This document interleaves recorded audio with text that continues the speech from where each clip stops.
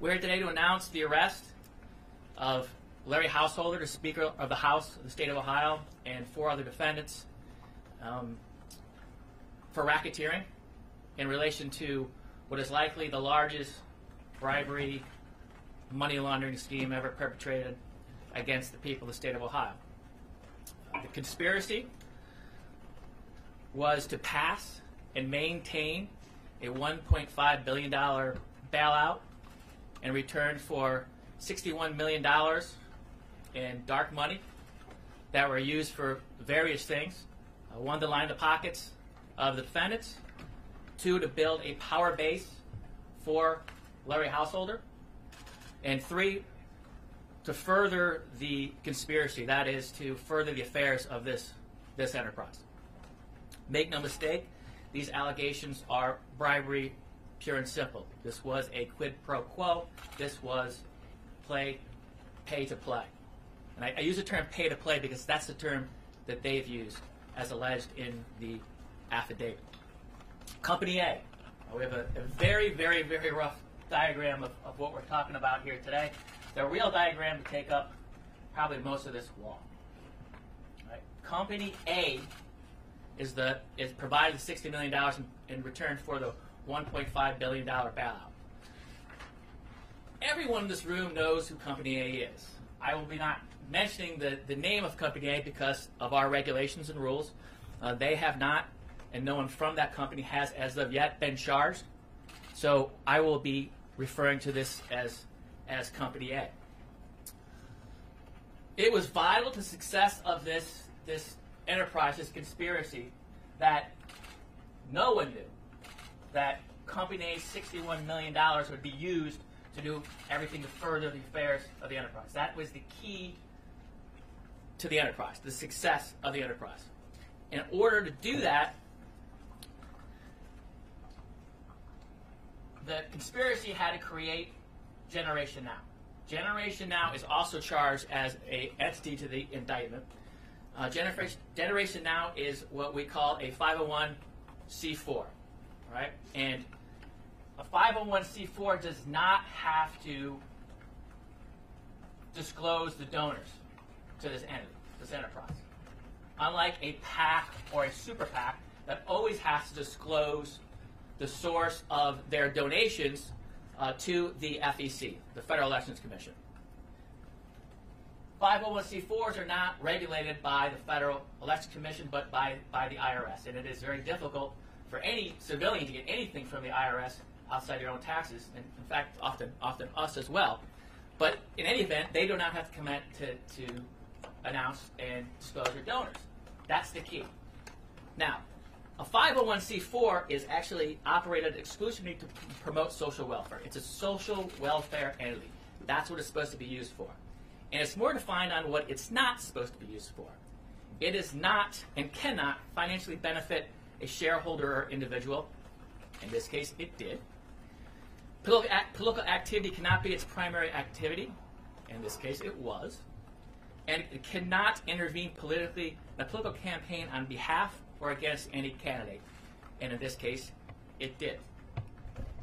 Not a dime of the money, of the $61 million that was filtered to Generation Now by Company A went to any social program. There were no members that donated to this 501c4. $61 million was donated completely by Company A through some other sources, sometimes directly to Generation Now, sometimes through another 501c4, but eventually, in that about 2.5-year period, $61 million got to Generation Now. The co-defendants in this case, along with Larry Householder, are all political advisors, lobbyists, who all worked in different capacities. But make no mistake, this is Larry Householder's 501c4, as alleged in the charges. The first part of the scheme, the first part of the affairs of the enterprise, what they had to do their part. Remember, their goal was for Company A, was to pass House Bill 6 and to maintain House Bill 6. That is, not get it reversed by petition. First thing they had to do is build Team Householder. Team Householder Larry Householder at the time in 2018 was not yet Speaker of the House. He had to be elected Speaker of the House. So millions of dollars were filtered through Company A, through Generation Now, to numerous, dozens of different enterprises controlled by members of the conspiracy. To confuse, to hide that the money was coming from even Generation Now. To Team Householder. Team Householder were 21 candidates in 2018 that were running in the primaries as well as the general elections. Millions of dollars went to support those candidates and to attack their rivals to get them elected. It was very successful. All of the individuals in Team Householder that were funded by Generation Now via Company A via Generation Now all voted for Larry Householder to be Speaker of the House. Ultimately, only one voted against House Bill 6. Now that we had in 2018 and 2018, Larry Householder was then elected as Speaker of the House. He had his power base. The next step was to pass House Bill 6. In 2019, millions of dollars were filtered from Company A to Generation Now through all of these entities to pass House Bill 6. Many of you may have remembered in 2019, commercials, mail-ins, flyers, they all ultimately came from Company A. It was important and imperative to hide that. And that's what this conspiracy did. Eventually, House Bill 6 was passed. In fact, some of the commercials and some of the flyers kept going after House Bill 6 was even passed to what they called, the enterprise called, running cover for the individuals that actually voted for House Bill 6.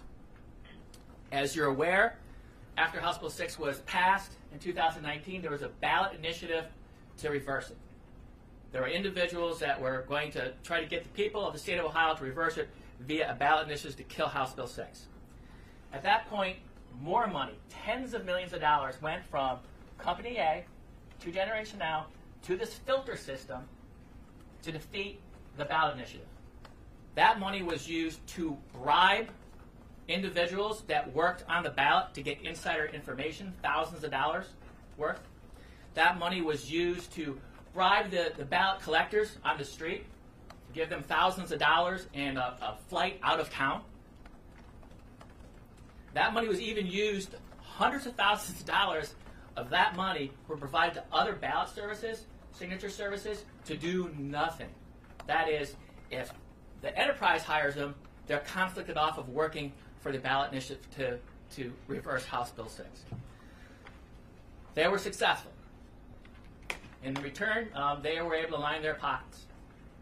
Millions of dollars went from Generation Now to Company A from Generation Now to the personal benefit of the people in this indictment. We are still looking into accounts. We are still searching for exactly how much money went into whose account. As far as Larry Householder is concerned, you can read by the affidavit, the allegations are about $500,000 went to his personal benefit. About $300,000 went to pay off a lawsuit that he had and some legal fees.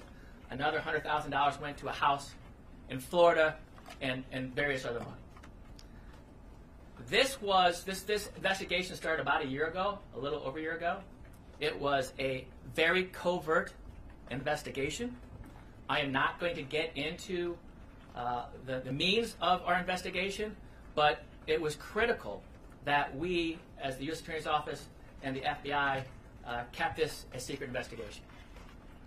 It has now changed from a secret investigation to an overt investigation. We are not done with this case. There are things we couldn't do before, people we couldn't interview, people we couldn't subpoena, documents we couldn't subpoena, search warrants we couldn't execute, because if it got back to Enterprise, everything would have shut down. We can now do that.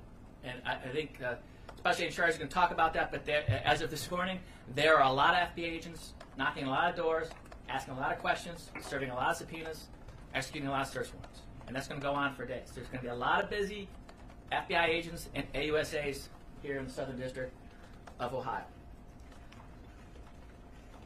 I want to thank, I know in the affidavit it refers to individuals, number of people who were mentioned in the affidavit who came forward, citizens, to tell us what happened, to work with us, and I want to thank them personally. We owe them a debt of gratitude for what they did, these brave people that came forward, and I suspect that they'll be rewarded by this, the information that all the hard work they did and the bravery they put into this has come to something. This is by no means over. We're going to continue with this investigation. We're not going to get into details of what we're going to be doing. The next time we talk to you about this investigation and about these charges will be in regards to anything that is in the public record, anything, any court documents, any filings, any indictments, any charges. We'll share them with you as quickly as possible. We understand that transparency is important in this, and we will do our best legally and ethically to make sure that's done. With that, I'll let Special Agent in Charge Hoffman.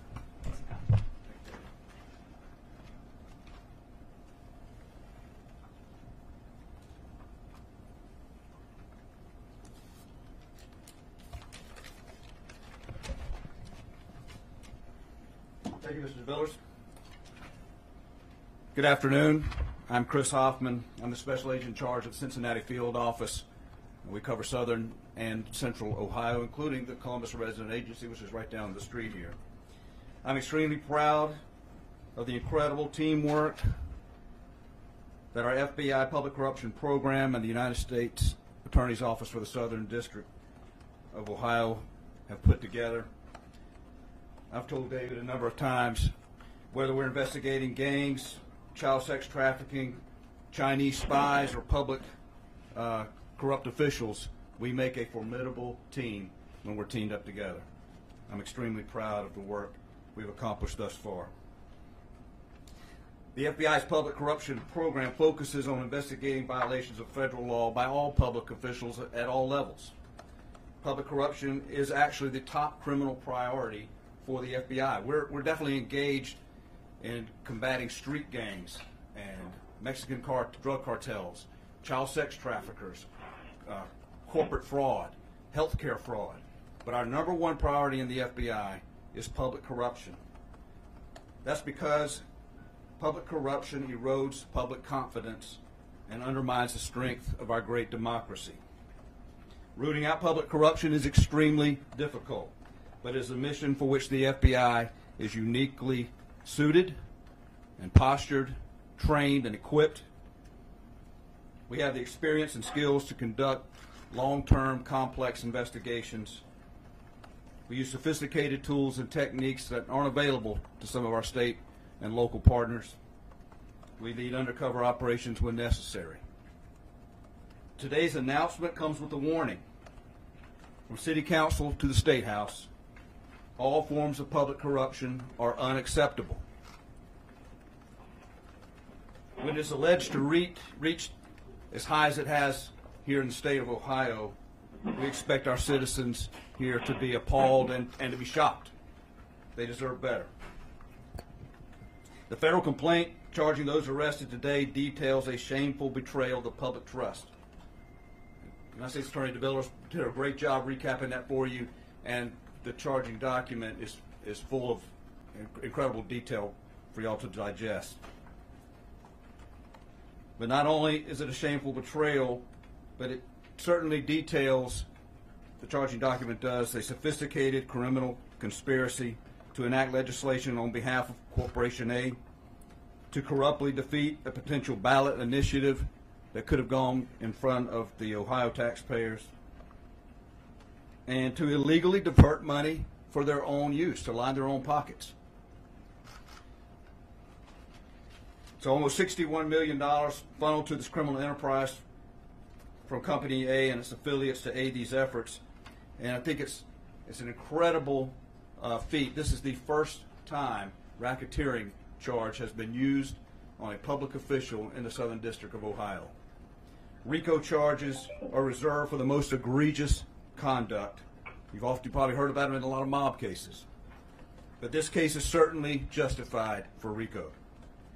Our state deserves to have an honest system of government that isn't hijacked by greed or corruption. So we hope this is a reminder to anyone that when lawmakers act as criminals, the FBI and U.S. Attorney's Office are there. We're on the wall. We're watching for you. If you have information about this public corruption investigation, we want you to have the courage, and Mr. DeVillers mentioned for some of the people that he thanked earlier, to team with us. Help us fight public corruption. If you have information about this case or any public corruption at any level, we want to hear from you. We want to team up with the citizens of Ohio to fight public corruption. I have a tip line that I would like to say for you guys, and I want everybody to call in with their tips, and it's 614-849-1777, 614-849-1777. That's our tip line for public corruption. We're looking forward to hearing from the citizens of Ohio. We know that there's information that you want to bring forward, and we're there for you, and we're looking forward to teaming with you. Thank you very much. Let's go ahead and take questions in the room first, and then we'll take any on the line after.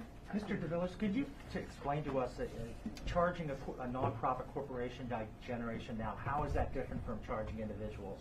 What happens? That's really not. I mean, the only difference is the generation now can't go to prison, but it can pay fines, can pay restitution, it can be shut down, it can be forfeited. That's the same rules of evidence, the same burden of proof and elements of offense take place as if it's an individual. Did you determine in your investigation how much of this investigation focuses on First Energy? Do you anticipate that any First Energy officials are going to be charged in this? As I said before, individuals that work for Company A and the Company A in and of itself, we're going to continue to investigate this. We're going to investigate it wherever it leads, whoever it is, and whoever they work for. Excuse me, those on the line, can you please mute yourselves again? We've got someone coming through. Thank you. In your investigation, did you determine that any of these people went looking for this money, or conversely, it began with another entity saying, we want to make this available to you? I think as alleged in the affidavit, you can read that, but I think there's absolutely, as alleged in the affidavit, there's a strong inference that this enterprise went looking for someone to bribe them. You talked about 21 different lawmakers who were part of Team Householder, most of whom voted, all but one voted for this bill. Are they being considered for any charges or investigation? What's the status there? So the investigation is continuing. I've briefed recently Ron O'Brien, Fayette County prosecutor, as well as Attorney General David Yost, as well as Justin Herman, my counterpart in the Northern District. There could be some offenses, and I'll let you ask them, that may come out of this that are state campaign finance sort of crimes rather than federal racketeering. But we're going to, again, we're still not sure where this is all going to lead. We're continuing to investigate this case. David, how many people do you think received money from this enterprise operation, and do you believe that this investigation touches the governor's office at all? We have no evidence that it touches the government's office at this time. And I would say that I don't know. I mean, you can look at the affidavit. There's it talks in detail about where a lot of the money went to. There are a lot of benefits other than money going directly to people, power-wise, as far as their campaigns, as far as things to benefit their campaigns. It didn't actually go into their campaign funds, as much like a PAC or super PAC does. But this is not a PAC or super PAC. This was created completely and utterly to hide where their donor came from and was.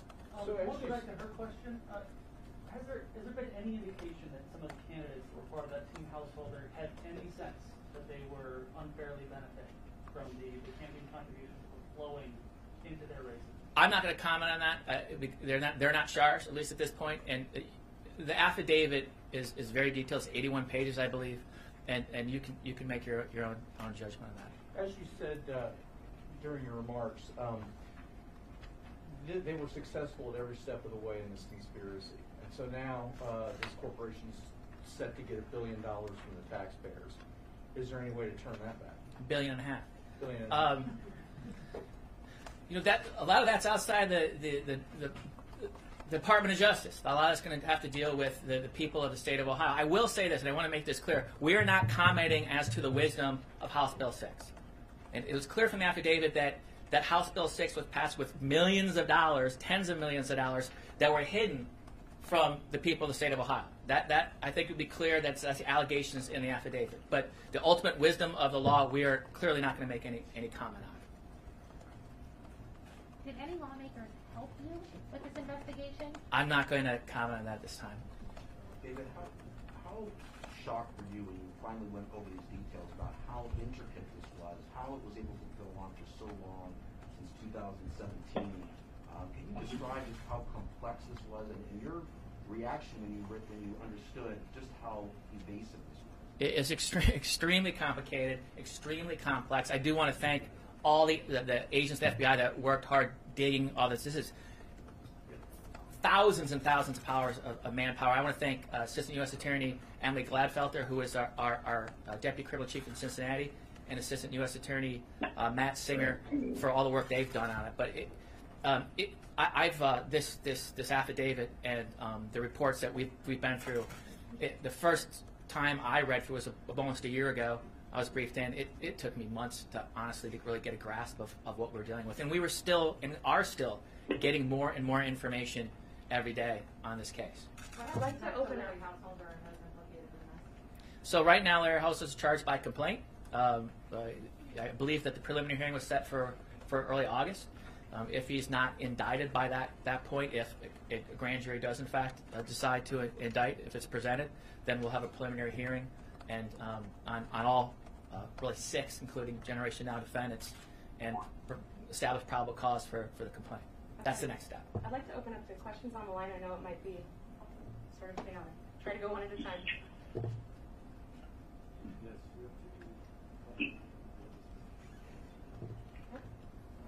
All right, back to the room.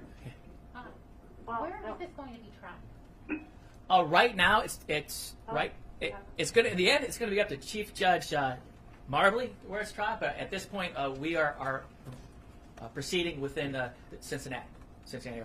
Is there a reason for that? That's where the investigation took place. I've got a question on the line, if you guys can still take it.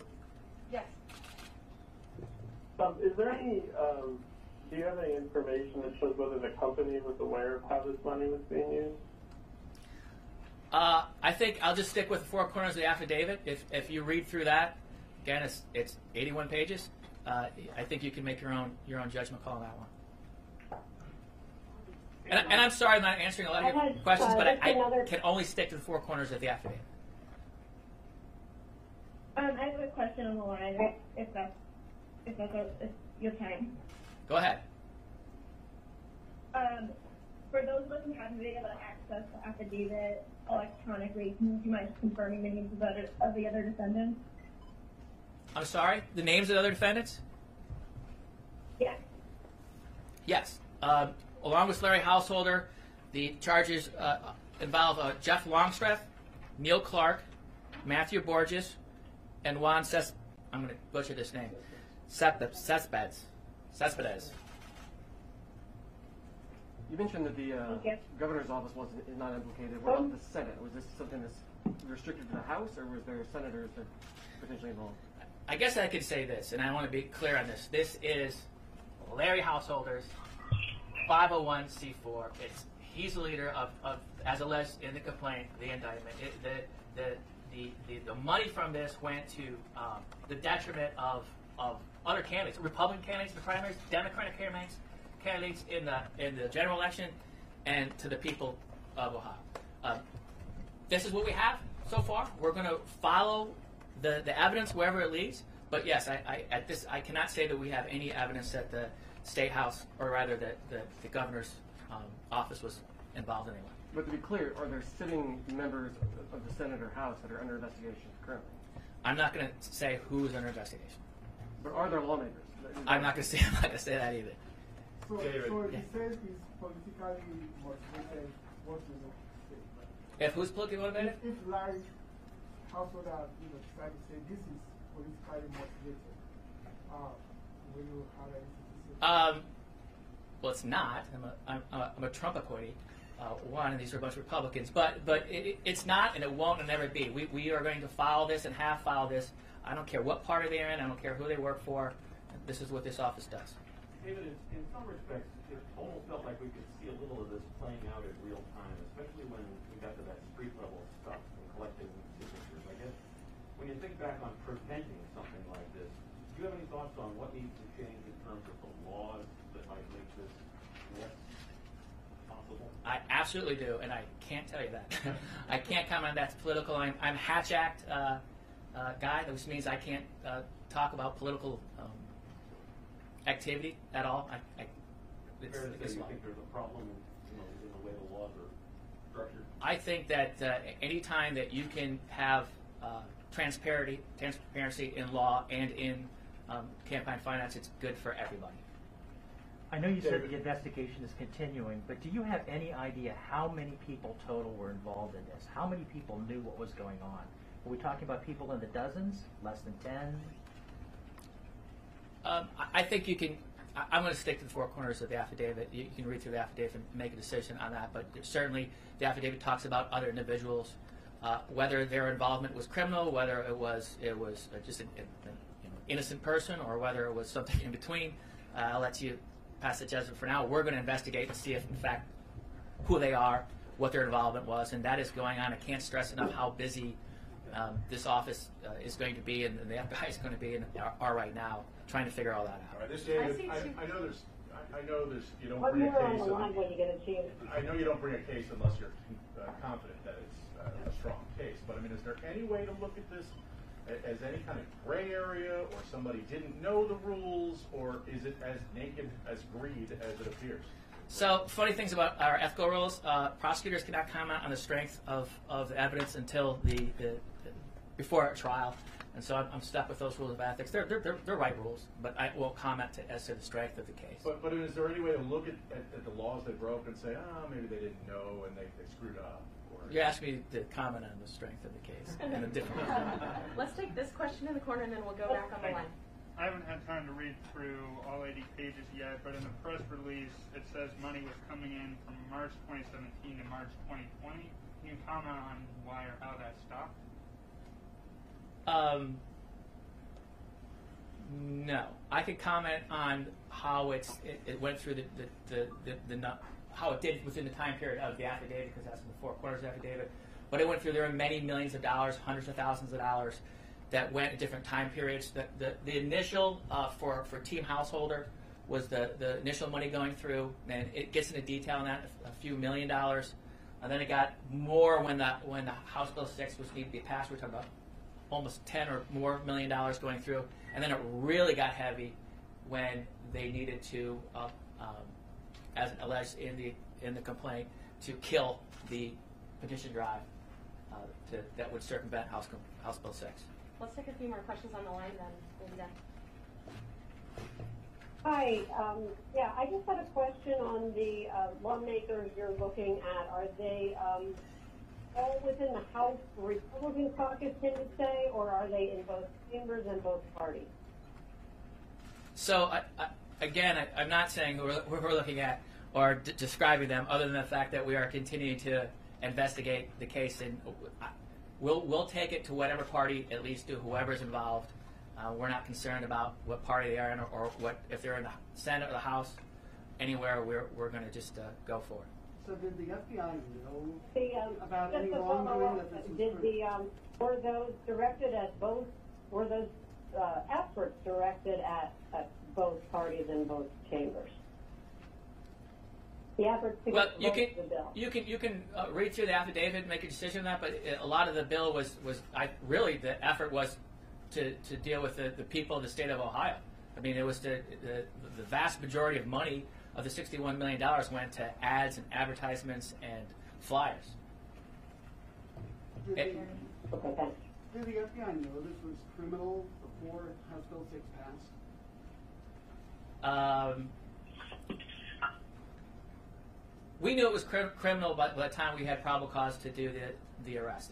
What you have to understand is the vast majority of this is document based.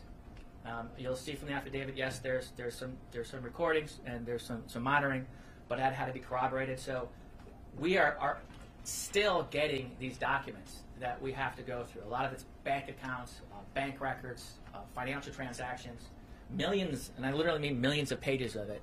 So even when we get something, it takes us a while to be able to kind of go through that and really know what's in it. So that's what took so long. I think you're wondering if we could have prevented House Bill 6 from being passed if we had brought this forward sooner. We brought it as soon as we brought it forward as soon as we could make a charge. David, do you have audio or video recordings of householder accepting bribes?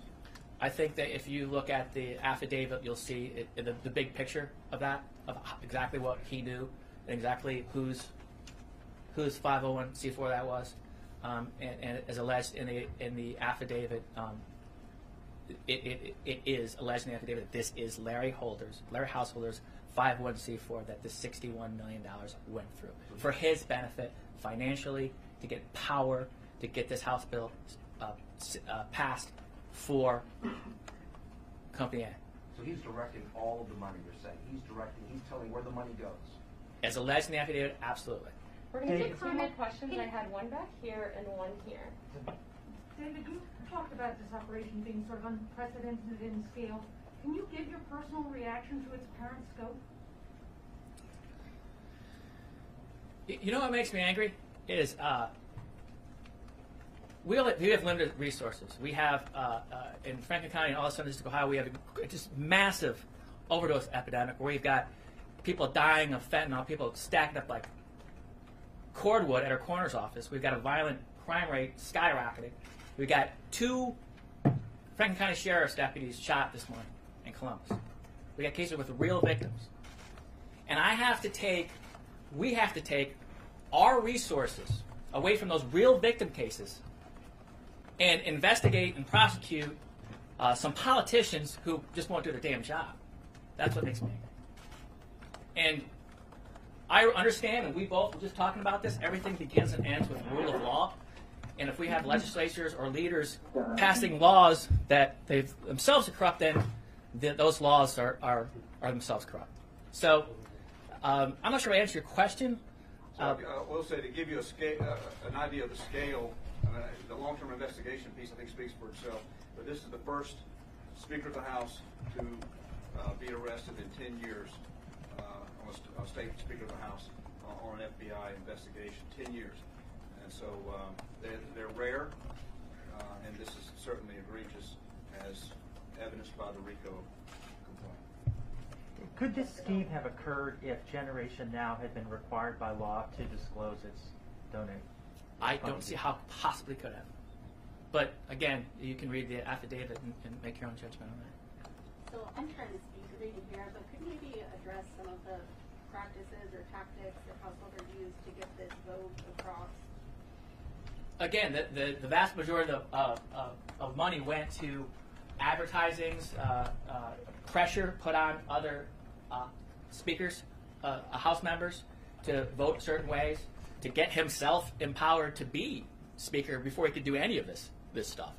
So that's the means of how they went about doing it. Also to completely attack opponents of individuals they thought were going to help them, to attack these petition campaigns that were trying to fight against House Bill 6, and to hire private investigators to put surveillance on the people writing them, to bribe individuals within those companies that were doing it, and to literally bribe people training on the street, giving signatures and giving plane tickets to leave the city, the state. Isn't some of that what 501c4s do, though? They attack ads and that sort of thing. That's normal for a 501c4, isn't it? It's normal for a PAC and a super PAC, exactly. The 501c4 is supposed to be for social programs. David, you requested that Larry Householder determine his passport anyway to leave the state. Talk about that. You know, I wasn't there for the initial appearance, but our common restrictions are, give a passport, don't travel outside the Southern District of Ohio. What was his demeanor this morning? Was he surprised? Did he say anything? Do you want to take some of this? Sure. Go ahead. So he was very cooperative. Actually, a couple of the agents that were there said that he acted as a gentleman and he did not resist. He was Mirandized. There's no statement or no interview, but he was very cooperative. Can you talk about what, if anything, in particular you were looking for this morning? Evidence. Yeah. Evidence. What started the investigation? I don't know if it's sending the affidavit. What keeps this whole thing up? Well, it usually takes someone very courageous to come forward.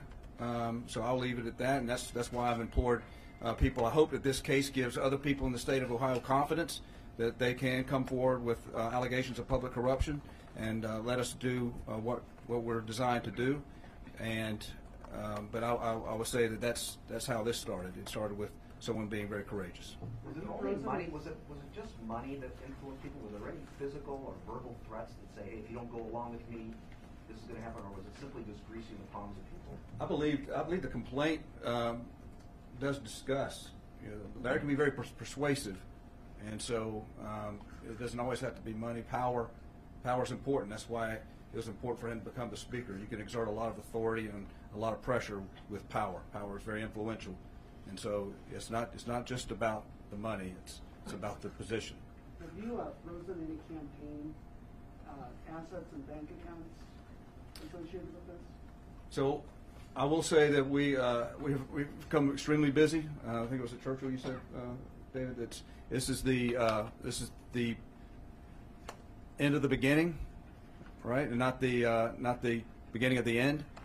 A lot of target letters went out today. A lot of subpoenas, been knocking on a lot of doors, search warrants, bank accounts. A lot of overt activity we couldn't have done.